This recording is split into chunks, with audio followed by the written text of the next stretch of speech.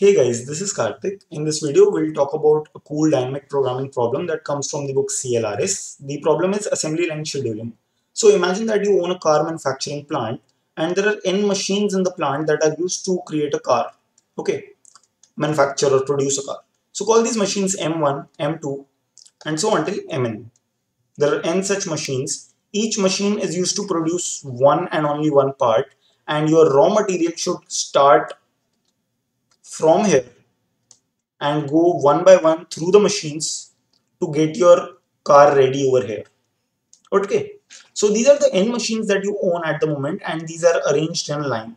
As your work, as your company grows, you buy another line of machines. So you have another line now, and raw material might enter this line now, and this line can also be used to produce a car. So let me call this machine 1 from line 1, and let me call this machine 1 from line 2. Then this is machine 2 from line 1, and this is machine 2 from line 2. Similarly, this is machine n from line 1, and this is machine n from line 2. Now the thing is that you can use either of the lines to produce your car. It takes some time E1 for the raw material to enter into line 1, whereas it takes some other time E2 if you want to put the raw material in line 2.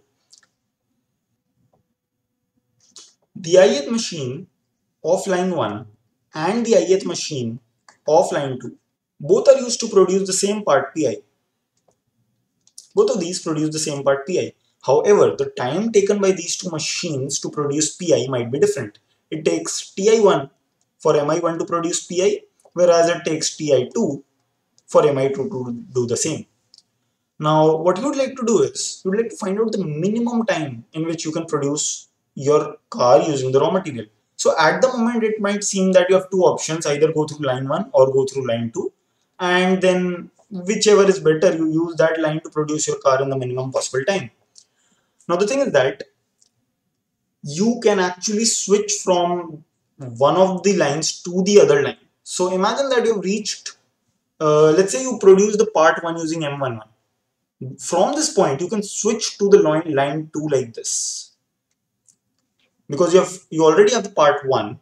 You go from machine M11 to M22 to produce the part 2. It's actually possible to switch between the two lines. However, this comes at a cost. The cost to go from line 1 to line 2 over here would be time taken to go from machine 1 to machine 2. Or let me just use a better terminology here.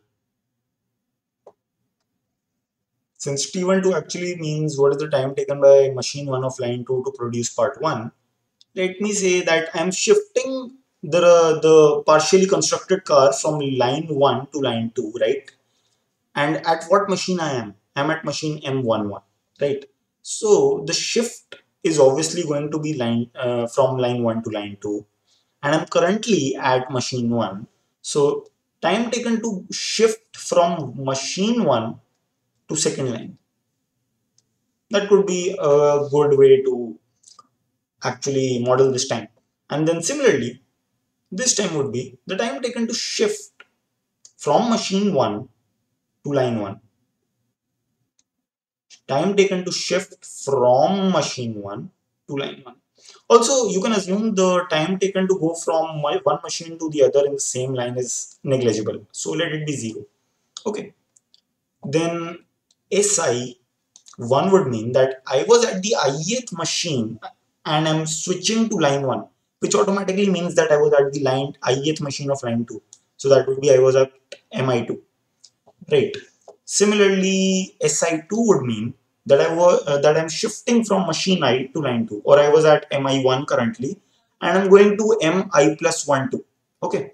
Now, with this much in place, we would like to find out what is the minimum time in which you can produce a car. Now, all good. We need an example, okay? So let's see an example.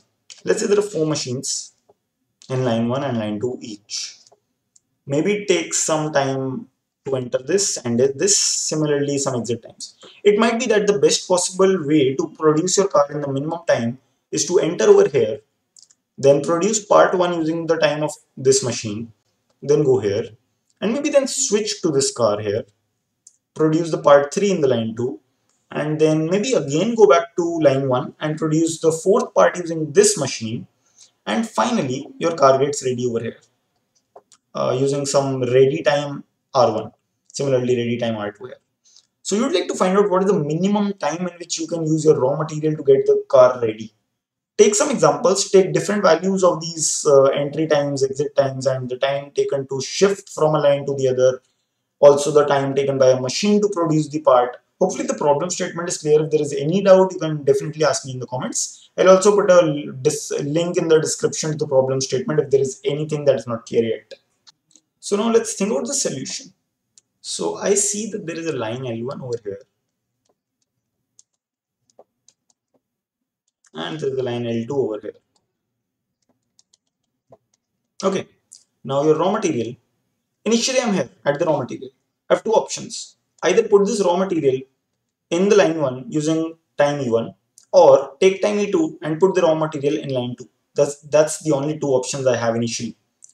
Then let's see what happens. If I take time E1, then I would be standing at this machine wanting to produce the part P1, and then I would like to use the minimum time to go from this position, that is the position machine M11, and reach this end point over here. So I would like to find out what is the minimum time to go from this machine through all the machines in whatever manner to reach this point here. Let me call this go from, okay, or maybe even go. So go from M11 to the end point here, to the end. Okay, what is the minimum time that you can take to go from this machine M11, machine 1 of line 1 to the end, to and like producing all the parts, of course. The other option that I had was take time E2 and then I'm standing at this machine. From here, whatever path I choose to produce my car, be it going here or there or whatever, I'd like to minimize that. So I would like to go from M1 to, that is machine 1 of line 2, to the endpoint using as little time as possible, producing the entire car. These are the only two options I have when I'm standing at this point. So I should not think too much about what happens later on, where to go. I should think about what happens right now. Right now I have two options, either this or this. And of course, I'll choose the one which actually helps me produce the car in smaller time. So minimum among these two options. So let's expand this go from thing now. If I was able to evaluate what is go from, first of all, let's define what is go from. I'll name it go for the sake of me not writing way too much. So go machine I of maybe line 1 to the endpoint. Let's define what I mean by this. So this might mean what is the minimum time in which I can go from the ith machine of line 1 to the endpoint while producing all the parts of the car. This is go mi1 end. This is the definition. Similarly, mi2 end would be what is the minimum time in which I can go from the ith machine of line 2 till the endpoint. Whichever path I choose afterwards does not matter. But the definition is that what is the minimum time taken to produce your car starting from line mi2 till the end. Okay. Let's see how we can actually write a recurrence now. What would be go mi1 end? First of all, I'll be taking some time to produce the ith part. So the time taken to produce the ith part would be time taken by the ith machine of line 1 to produce the part P1, that is Ti1.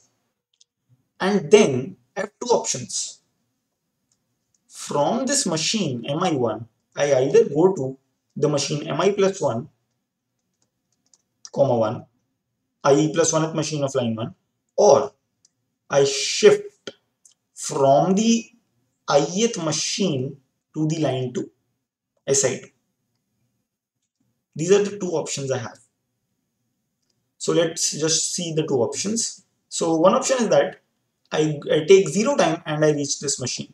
And then I would like to find out what is the minimum time that I can take starting from this machine to reach the end. that would be, by definition, go of mi plus 1 comma 1 comma n.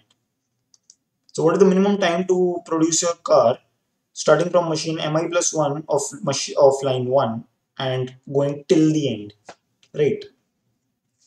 The other option that I have is that I shift from the machine I to the line 2, SI2. This is the time taken to do that. And now, what is the minimum time to go from machine I plus 1 of line 2 till the end? These are the only two options I have right now. And of course, my overall go mi1 command is going to be ti1 plus whatever is the minimum of these two options, because I'm trying to minimize the time. So I already have a recurrence now. Think about some base cases. What could be a valid base case in this problem? So when I'm at the last machine over here, mn of line 1, the nth machine of line 1,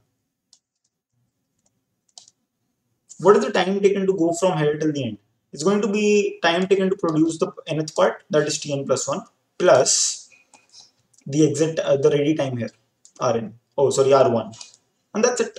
That's going to be a base case. So go from mn1 comma end is going to be this, and go from mn2 is going to be tn2 plus r2. So that's it, guys. That's the recurrence, that's the base case. Now you guys might want to see some code, and I'll show that to you as well. So guys, there is the code. I declare the array go n plus 1 3. I'm using one based indexing over here, so that our discussion is in alignment with the solution and the explanation.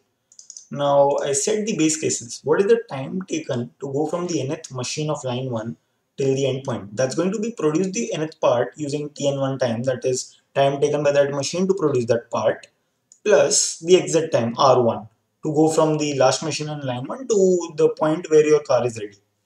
Similarly, go n2 is the time taken by the nth machine of line 2 to produce that given part, plus r2 to reach the exit. Now I loop through and use the recurrence to build the go for every machine of every line. So starting from the n-1th machine till the first machine, if I'm talking about a machine in line 1, the time taken to produce the part by that machine is going to be tm1 or tm2, either of these, depending upon what machine I'm talking about, plus either, let's say I'm talking about line 1, either I go to the next machine in line 1, then I would be thinking about, hey, what's the minimum time to go from machine number plus 1 of line 1 till the endpoint, and nothing extra is added because the time taken to go from this machine to the next machine in the same line is negligible. Or I shift from the ith machine to line 2. If I do that, then I'll take this extra overhead time of shifting lines, and then I would be like, okay, what's the minimum time to go from machine number m plus 1 till this in the line 2. Okay, so this one.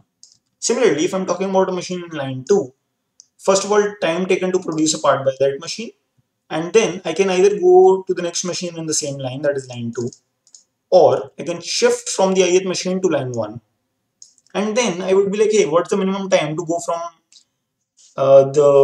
the next machine of line 1 to the endpoint? That's it. That's what the code is doing here. In the end, I would be like, hey, either take e1 time and enter line 1 and see what's the minimum time to go from machine 1 of line 1 till the endpoint, or take e2 time to enter line 2 and see what's the minimum time to go from machine 1 of line 2. So that's it. That's what this entire code is doing. This is big O of n in time and big O of n in space. So hopefully you like this video. If there is any doubt, you can ask me in comments. Also make sure that you like, share and subscribe to the channel so that I can keep bringing useful content for you all. Bye.